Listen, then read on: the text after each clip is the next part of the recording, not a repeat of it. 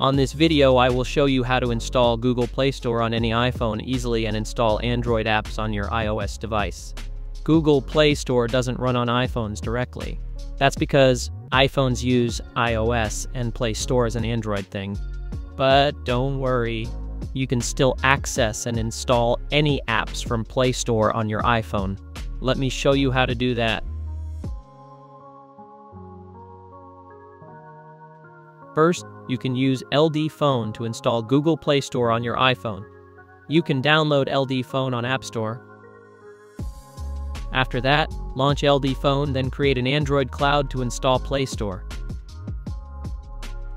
You can check on this video how to create Android cloud using LD Phone for free.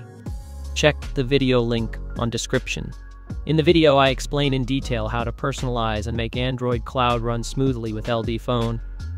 Once your Android cloud is ready, then open LD Phone and run Android. After that, click Play Store, then log into your Google account. Don't worry, it's safe, because this Android cloud only you can access it. One device for one LD Phone account.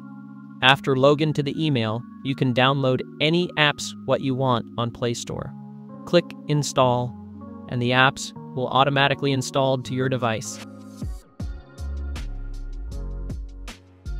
You can open it directly and use the apps on your iDevice. Make sure your internet is stable, because the more stable your connection, the smoother it will be to use this Android cloud. Okay, thanks for watching this video. If you need help, leave your comment below so I will help you to install Play Store on your iPhone.